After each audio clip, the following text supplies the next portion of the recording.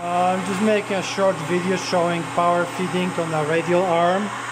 So here's the mini radial arm drill. I'm going to just going through a very thin piece of metal. You can see the power feed is on. It's on number 1 here, so it's pretty low. And in order to turn the power feed, you basically move those two guys here, the bull horns, towards each other, towards the machine. Okay, and now you can see that they slowly start to move, and the machine starts to drill. You can even hear the change in the engine noise, and you can clearly see that there is some heat being produced.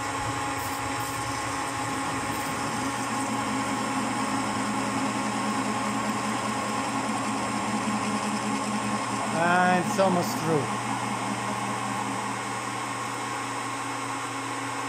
And that's it. The main problem with drilling on the radial arm is actually setting things up. So setting to drill where you want to drill. At least that's my opinion. That it's not as easy as it should be, in my humble opinion. You really have to see where that dot is and move things in multiple directions. It's much easier on a regular drill press. This machine, however, is nice for making a lot of holes in the same place, in a jig or something fixed where you just go bam, bam, bam.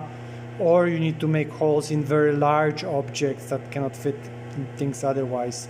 Or you need to bore cylinders in an engine, etc. So anyways, that's a little video here showing just drilling inside of a piece of metal.